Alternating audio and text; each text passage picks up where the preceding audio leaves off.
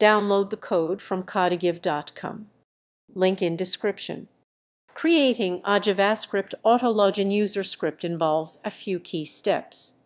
First, you need to identify the target website and understand its login form's structure, including the necessary fields like username and password. Next, you can use a userscript manager, such as Tampermonkey or GreaseMonkey, to create a new script. In the script, you will write functions to automatically fill in the login form with saved credentials, which can be securely stored using browser storage or encrypted variables.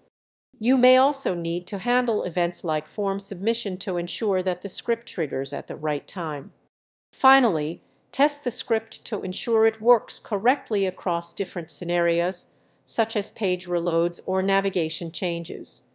Always remember to follow best practices for security and privacy, ensuring that sensitive information is handled appropriately. This can streamline the login process and enhance user experience.